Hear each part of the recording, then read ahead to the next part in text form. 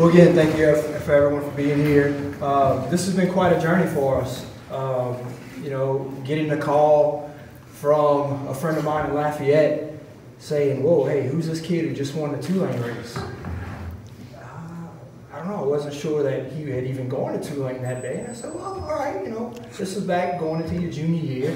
So back, and we knew we had something special. I shared with Brandon today, probably the memory that I'll take with me was having one of our punt returners get hurt in pregame, and then the other guys looking at me going, what are we going to do? And I said, hey, Zeke, go catch punts. Okay, coach.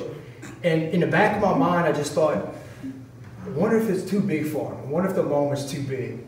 And then when he caught the ball, I said, I hope he gets into the wall or he's going to get himself killed. And then he returned for a touchdown. And then that's when we knew right there we had something special. Again, it's been a tremendous journey for us to get to this point. The legacy and the leadership that you left on our program is definitely going to carry us into the future. And probably the one thing that I can say about him, obviously we all know about his athletic talent, is the reason why I think UL is getting probably the steal of the class. Is when college coaches asked me about Brandon, I always told them you were a no-worry guy. Well, coach, what does that mean, a no-worry guy? Well, you're not going to have to worry about him that he's going to go to class. You're not going to have to worry about him that he's going to do his homework. He's always going to be where he needs to be. He's always going to do those things. So I referred to Brandon as a no-worry guy. And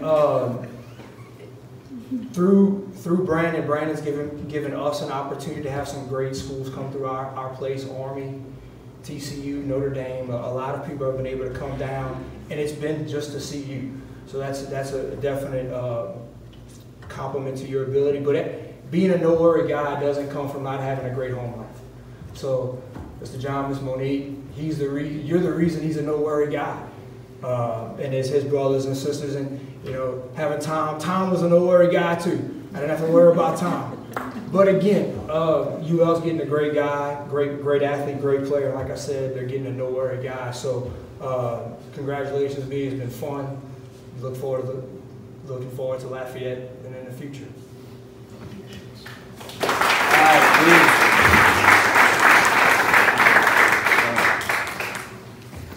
Before I sign, I first want to congratulate Sam, being in the same grade as you, growing up with you.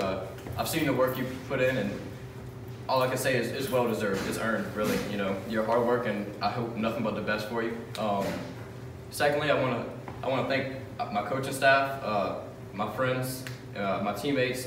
I couldn't have done it without y'all. Every day y'all would push me, make me work a little harder. You know, just strive a little further. To my parents.